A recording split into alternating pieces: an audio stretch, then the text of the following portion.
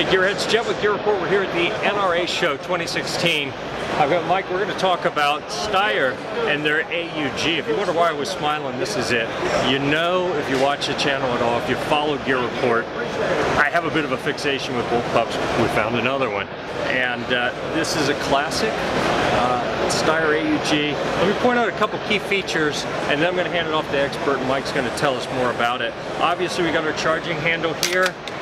Bolt locks back automatically. We have a bolt release here that is going to let that go forward.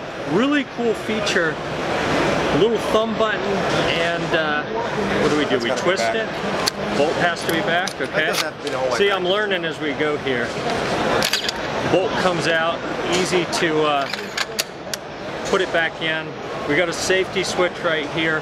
Proprietary magazines. They kind of look like an AR mag, but they're not. They have a different catch and some different design features.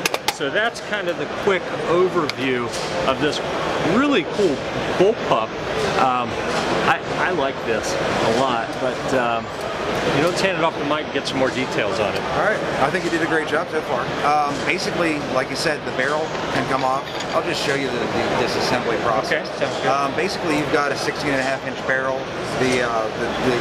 Not exactly the original style AUG tool, but that's our current production tool. Right. You've got basically a short stroke gas piston. Your gas piston is contained in here. All your gas and all your dirt and everything else, carbon, comes out basically this hole. It can be adjusted, so if you run into some lower power ammunition, right, the gun does get a little bit dirty after 3,000 to 4,000 rounds. You want to go ahead and possibly push it over to that position. I've got a gun with 25,000 rounds through it. I've never had it in that position, and I've only cleaned it about a dozen times in that amount of time too. So, so basically, that's a cold hammer forged barrel, and that's actually made for us here in the United States. Moving on to take the magazine out. Again, the magazine, a lot of folks are intimidated by the magazine changes. You can take another magazine and drop it, or you can just basically, the spine of the magazine, or just take your thumb and retain it. That's very simple. So, to take this guy apart, you push in the release button here, which is a little tight. Here's your receiver, and you can see there's your bolt carrier. Basically, this guy has, you've got an op rod and then you've got a guide rod. So basically this thing, and then they're stainless, and you've got a slightly different degree of stainless in the inserts in this aluminum receiver. So basically, it glides on tracks. Again, whenever it's clean, or whenever it gets dirty, most of your dirt's going to come right straight down here. So basically, a paper towel, wipe this thing down, and you're pretty much back. Put a little bit of lube, and you're back in action. If you've got a left-handed friend, or left-handed, I happen to know someone left-handed. There you go. Yes. So all you're going to have to do is you just need the extra bolt, which I keep in the back of the bolt, the butt tab of the AUG. But basically, if you want to change that, you basically just take the firing pin out. And this is also one of the cool features of the AUG, and I'm using the wrong hand here.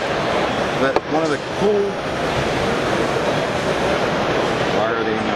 These are cut firing pins, so sometimes they get a little bit finicky. There it's out.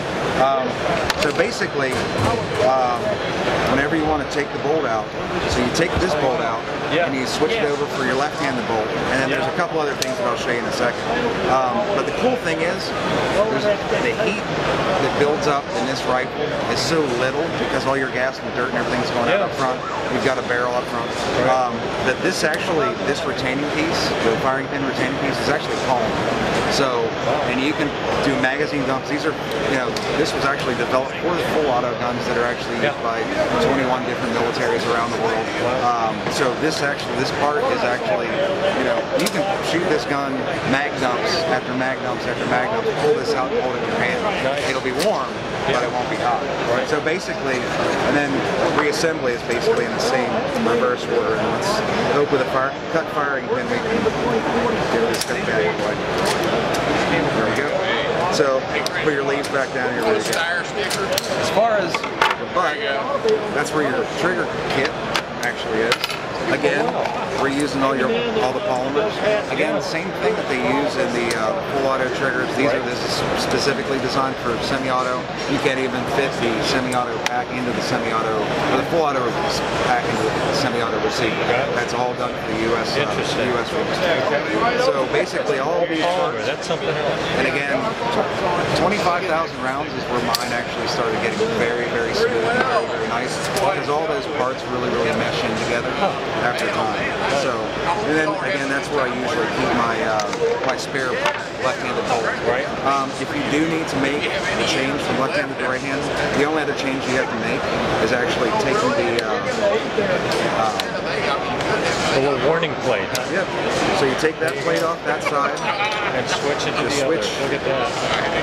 Your little steel protector device here onto the other side. And this actually takes longer, I think, than swapping the actual bolt. Right. So, but again, very slick. Left-handed to right-handed in just a matter of about 3 minutes. I think the only thing you can't get to is the bolt release on the other side. Well, actually, you can reach underneath. I mean, you can reach under and get it, but everything else looks like it's, it's positioned in a way that it's naturally ambidextrous. Yeah, nice. And that's cool. The extent of the AUG. And appreciate that. Yeah, absolutely. Hopefully we can get a hold of one of those and do some shooting, and we'll show you how it works.